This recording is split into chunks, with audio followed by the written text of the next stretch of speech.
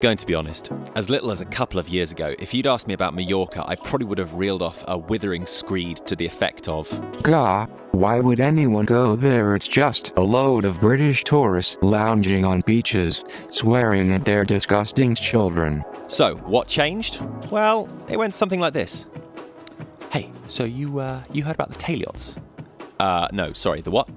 The tail yachts, these ancient stone structures. I have not. Those look pretty cool. Yeah, and they're littered across Menorca and Majorca. There's so many you could... Yeah, sorry. So, Majorca, is that with a J or two L's? You keep talking, I'm just booking flights.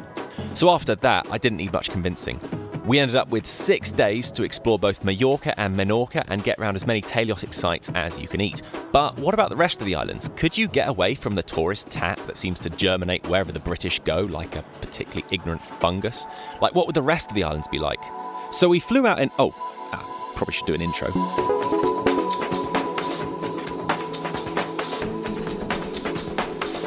The very first glimpse we got of Majorca was of the mountains on the northwestern coast emerging from the clouds. I really love these shots. This was an incredible treat, and we hadn't even landed yet. This is going to be an unusual video to make. Most of the places we've been, we're writing in the knowledge that most people probably haven't been there yet, whereas Majorca, quite a lot of you, in the UK at least, might have been there as kids on some sort of family holiday. We never really got to go abroad when I was a kid, apart from a scattered couple of exceptions. So if I sound a bit naively excited about something you saw years ago, I mean, cut me a break. This was all new, for me at least. First impressions. Well, it's definitely a lot greener than I expected. There's always that stark difference when you take off in the UK and there's green everywhere, then you wake up after a mid-flight nap. You look down in Spain, it's kind of parched. We were visiting in February, bear in mind, so I don't know, it's possible that by summer the whole countryside reverts to this colour. Through a shiny, if a bit empty, Palma airport, hopped off the bus to the east of the centre of Palma. Palma is the capital of the island, and there's a lot going on there. We weren't able to stop and enjoy it just yet, as we were running a bit late to meet our Airbnb host, so we went pretty quickly through the side streets. Already I had a great feeling that you only get in European historic towns. The closed-in streets, the balconies, and the still cool of the shade. Then all of a sudden we rounded the corner and whoa! That's quite a view. Quick drop of our bags at a modest Airbnb. You know us, we always go cheap. And then, being February, the daylight would be gone by 7 PM, and it was already mid-afternoon, so we headed out to make the most. Low-angle flag shot. So, Palma is quite a town. Apart from all the modern busyness, the architecture was incredible. I was already thinking, man, I owe Majorca an apology. I had no concept that it would be quite this beautiful and historic. As well as the historic arches and the columns of the various buildings, along the waterfront there were quite remarkable bastion defences. I was getting quite strong Malta vibes, the protruding forts, the palm trees so numerous it's practically a plague. I was absolutely buzzing. So we worked our way back to start at the Islamic Palace, and it's closed on Mondays. Okay, well, no worries, we'll just head to the Arab Bar. Nope, they're closed on Mondays as well. So, wait, is everything closed on Mondays? Yes, well, unless you want to buy some sunglasses at around 11 PM, in which case, come on in. This was going to really screw with the already tight itinerary. You'll see opening times becomes a bit of a theme through this trip. Much as I was having a bit of a sulk, watching the extraordinary architecture turn gold in the evening light along the waterfront, that was pretty incredible, even without entry to any of the places we wanted to see. I just couldn't get over how distinctive and bold Palma was. Wherever the British go, we have this really ugly habit of coercing tourist spots to be remade in our image. Tacky resorts, cheap, nasty food and coffee, homogenous apartments, essentially just ruining everywhere we go en masse. I couldn't have been happier that the capital was completely unfazed by the English and had such a distinctive identity and beauty of its own. I couldn't get over how elegant it all was. So after mooching around the historic waterfront, we headed inland for a bite. This coffee and pastry was pretty good. Not masterful, but definitely welcome. Took in the streets as the light went, took a breather. If you're new to the channel, I don't really cover food on this blog. Coffee, yes, but we just simply don't have the budget to drop a ton of money on food on holiday, so what we're eating isn't all that special, and none of it was really all that worth photographing. So, cut to early next morning, where I was impatiently waiting to get up and run around with the camera. Side note, I had some incredible friends with me on this one, but I wasn't pointing the camera at them all that much. Followed the marina south and west to get up higher and to catch the sunrise.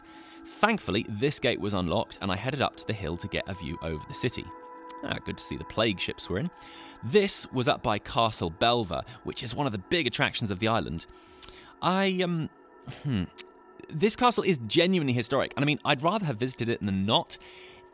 It's been restored, and from the outside at least, it looks like those tower blocks are actually older than this stonework here. I've since learned it's a bit more interesting. There aren't many circular castles in Europe, so this is a bit of a novelty, but still can't figure out what they were thinking with the outside. I don't know, since it was shut on Monday and we couldn't fit it anywhere else, it kind of got squeezed out of the itinerary. Just be aware, there's a not inconsiderable number of steps to get up here. Also saw some of the less tidy parts of the city, but everywhere has them. Kind of makes the place more interesting, to be honest. While we were in the centre, there were all these lights that looked a bit like Christmas decorations, but I just assumed, cool, guess the city has these cool lights to colour the town. All right. So on my way back, I walked past this cherry picker. Turns out they were taking down their Christmas decorations halfway through February. Well, good to know you guys aren't superstitious. So it was off to the airport. Oh wait, quick coffee at Urban Cafe with a particularly urban apricot tart. I mean, it was alright for €2. Then it was off to the airport to pick up our hire car. So, the tail yachts I mentioned at the beginning. Anyone who's spent time visiting ancient sites can tell you they're not usually found in dense urban areas, or in fact, anywhere near anything resembling public transport. So we could have run up a 4-figure cab fare trying to get to them all, or just hire a car. With a bit of hunting, we got one for about £46, and that's without all the ridiculous £1,000 credit card deposits that the big hire companies still try and convince you is absolutely necessary. Yeah, to hell with those guys. Always look for the local company that doesn't need a credit card. These guys are pretty fair. So the middle of Majorca, well, so many windmills. I've seen a lot of these on the flight in. There's differing numbers out there on how many there are. There's a remarkable number surviving, probably down to how poetic they look. General rule, that type is for grinding flour, this type is for pumping water. For the most part, the centre of the island is quite low-key. Not terrible, just, quiet. Now, it's at this point that interests may diverge. I'd got us to this ruined Byzantine basilica, but if you don't have a clue what that means, it's unlikely your enthusiasm for this will increase with a visit. It's actually a very significant site as far as the history of the Balearic Islands in the 5th to 8th centuries go, but I won't dwell on it here. You may have already gathered that we're cooking up some historic content, so I'll save it for that. Likewise, our first teleotic site, the Se Passe village, I don't know how that's pronounced, will divide opinions. My friends were pretty much equal parts curious and bored with these, so using them as a litmus for the everyday man. You'll probably already know whether or not you have an interest in these. I mean, I think it's worth it as a site more than 3,000 years old, but if it mainly just reminds you of the Flintstones, yeah, maybe this isn't your thing. The site is right by the town of Arta, so we stopped there for a quick coffee. This place was alright. Don't forget to drink heel tea. Arta itself is quite nice, a few shops selling eye-catching bits, some people waiting at a station for a train that I'm pretty sure is not coming. The town gets prettier as you climb the hill. The fortified sanctuary of San Salvador at the top is pretty special. Some great views of the town on your way up. Nice to walk the ramparts and enjoy the views across the northeast tip of the island. Once again, a not inconsiderable number of steps up, but it's not as bad as Venetian Fort. This definitely made the stop worthwhile. Feel free to skip the museum, by the way, unless you're really keen. There's a little bit there from Se Passe and a few Carthaginian bits, and that's about it. From there, we headed on to some more teleotic sites. Some were pretty exciting, even if you're not into the history. This one, as Teleot Son Fred, was pretty cool to head through the passageway. The roads had got considerably narrower, making the drive more stressful. We ran to a herd of sheep at one point.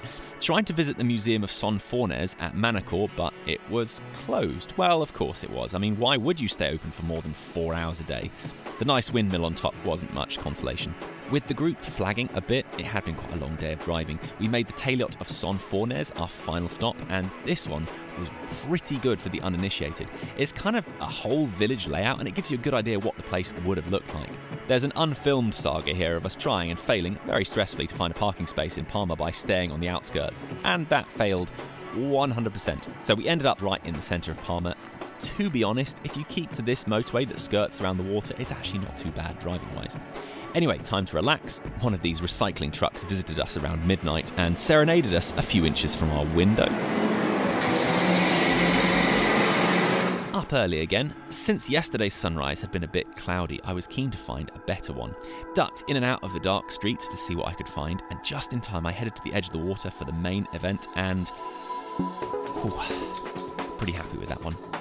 This was an incredible morning, not just being by the water, but seeing the sun light up the cathedral and stepping back to see the spires dot the skyline of Palma. Almost floated back through the streets, took in a few churches, including the convent of Santa Clara and this one. It seems to happen a lot in Spain. You have these churches that get built so tightly amongst other buildings, it appears the designers forgot to build a door. It's just kind of frustrating not being able to back up and appreciate the architecture. Definitely earned the espresso that morning. Had a quick one at S. Rebost. This was a good espresso, but more importantly, it was also a chance to try one of these. This is an ensaimada. It's actually a local specialty specific to Majorca. It's kind of like a donut without jam. I mean, it's not a life-changing snack, but it's pretty nice, and it's cool to sample something authentically local to the island. So make a point of grabbing one of these while you're out there. So we had a lot to do today. First of all, we had to get the car back to the airport, which actually turned out to be much harder to do, navigating this labyrinthine multi-story, which is not wholly interconnected floor by floor. Again, no particularly riveting footage here. This put us a bit late, so we got back and finally headed to the Arab Baths. This, while small, is something I've been itching to go see. If you've seen our very first episode on Al-Andalus, or if you know a smidge about European history, you'll know that the Iberian Peninsula was ruled by the Emirate of Cordoba from about 711 AD, and then the Islamic rule gradually waned after the beginning of the 11th century. Well, the Balearic Islands were conquered a bit later, and the Islamic rule lasted from about 902 till 1229. However, there's very little architecture on the islands that survives from this period, and one of the most significant are these baths. A small site, but a peaceful oasis set in a nice garden and a rather spectacular chamber with numerous Corinthian columns. Only a couple of euros in, it's well worth a look. If this description seems a bit short, it's because, well, our visit had to be as well. We had all of the Monday stuff to do today as well. So next, it was the Islamic Palace. Now, I realise it sounds like I'm contradicting myself here, having just said that the baths are one of the most significant pieces of Islamic architecture. So here's the thing. Having seen the Alcazar of Seville or the Alhambra or the Islamic architecture of Morocco, we thought we were in for a real treat. Instead, both the adornment and the architecture of the Majorca Palace was remarkably austere. Elsewhere in Spain, the Christians openly admired the Islamic architecture and art style, and not only kept intact when they conquered Islamic sites, but sometimes even produced their own work in a sympathetic style. In Majorca, they seem to have attempted to do away with it entirely. I mean, goodness knows what this place would have looked like in its heyday. Instead, bare floors, plain archways. Can't tell for sure, but I have a hunch these might have formerly been horseshoe arches that have then been remodeled to a Romanesque form. Some tapestries that are a bit hard to get excited about, quite a beautiful chapel, a nice, if plain courtyard, and some modern furnishing upstairs. It was all rather sad, really. I can only hope that the architect, Ponch d'Escol, who was apparently charged with remodelling the castle in the 14th century, I hope he knew just how outclassed he was by his Islamic predecessors. We hit a bit of a road bump here. You'll excuse me that I don't really have the footage to illustrate this properly. So we were a group of 5, and we wanted to get to Alcudia. Okay, that's easy. There's a bus. Except the bus was at 12, and there was a bus at 2, and we were not going to be able to make it across town for the bus for 12, and you want to take a wild guess when the Roman ruins at Alcudia closed? Well, actually, we learned later it was 3:30, but according to Google, 2:30. Okay, well, we could just get a cab. Yeah, well, I would have loved to, except, and it took us a while to get to the bottom of this, apparently, the laws Palma uses to license taxis state they cannot exceed 4 passengers. There's a little travel parable here. Just because you assume that some things will work according to common good sense doesn't mean they necessarily will. Common sense says that booking a cab for 5 people from a major city should be about as complicated as buying a packet of crisps. But no, Palma has deliberately purged itself of all taxis 5 seats and above, meaning we'd have to pay for 2 cabs at, double the cost. Providentially, or otherwise, the group diverged, and 3 of us split a €65 cab fare while 2 went elsewhere.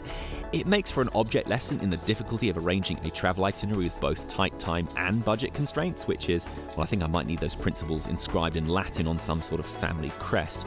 Anyway, biting the bullet and paying a bit of a steep cab fare, got to the Roman ruins at Alcudia, which were pretty great. Popped into the museum. That did close at 2:30, so we had to be quick. After that, a quick and pretty average sangria from this place. The walls of Alcudia are pretty beautiful, and you can walk a fair-sized section of them. There's a few places where you have to walk across a gap, and it's fun how the planks are coming loose. As for the rest of the town, almost entirely deserted streets appear to weave into the centre. It's a pretty sedate place, all told. We wanted to get to one more stop, so we took another cab. You'll never guess. The first and only cab that was at the rank in Alcudia, a 6-seater cab. It's like a bad joke, it really is.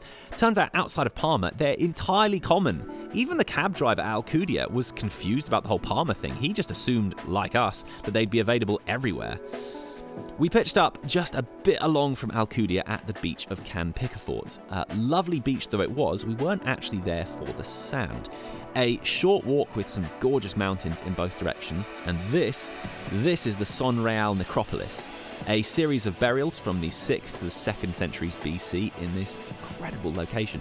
Unsurprisingly, this close to the sea, it's at considerable risk of erosion. Obviously, some repair and restoration has had to take place. Look, even if you don't care about the history, you can't help but admit, this is pretty badass.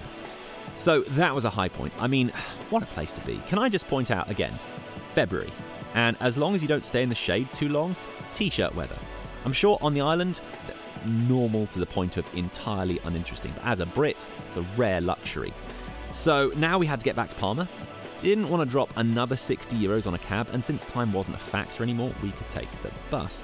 This corner of Can Picafort, while lovely, total ghost town. I never get used to this phenomenon, how somewhere just ceases to exist outside of May to September. Particularly funny seeing an entire ice cream van opaque cling wrapped like some sort of elaborate prank. So while we were sceptical it would ever turn up, this area is actually still served by buses in winter. So our bus had this strange habit of the back door flinging itself open while we were still travelling at full speed. Several times. Clutched my bag a little bit closer. So that bus got us as far as Inca, where we joined a train. Yeah, in spite of my research before coming, I had not picked up there were trains on Majorca. Islands often don't bother laying tracks. It's a bit limited. They weren't going anywhere I had picked out on my itinerary, hence how I'd missed it. But hey, it was pretty good. Got us back home to Palma pretty rapidly as the sun set.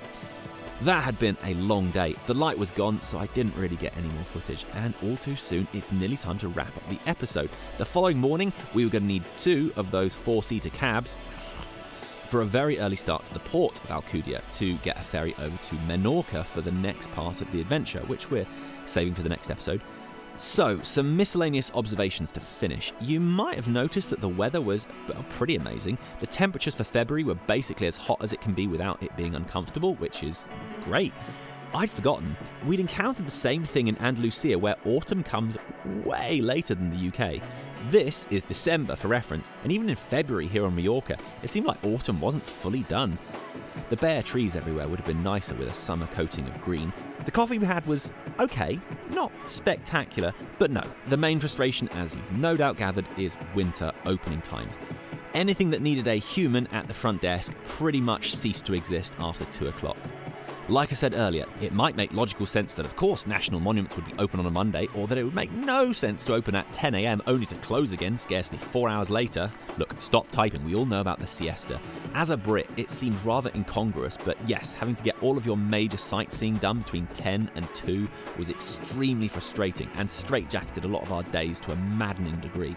Also on that, don't know if you're wondering, we didn't go inside the cathedral in the end. We were about to, but they don't allow backpacks, cameras, mobile phones, seriously?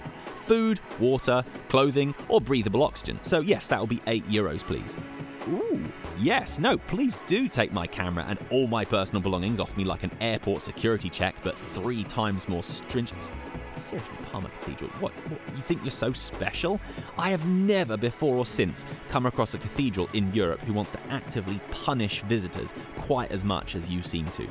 So we just enjoyed the outside instead. It would have been nice to see, but we were short on time and euros, and I couldn't film it for all of you, so what would be the use? So that ends our part 1, but we had a lot more still to cover. So the teleotic sites on Majorca are pretty incredible, but Majorca has actual hundreds of these sites. It's unbelievable. So we'll see you in part 2. Meanwhile, every episode we do, we make the music that you've been hearing in the background. There's an EP for these episodes, and you can get that on bandcamp.com.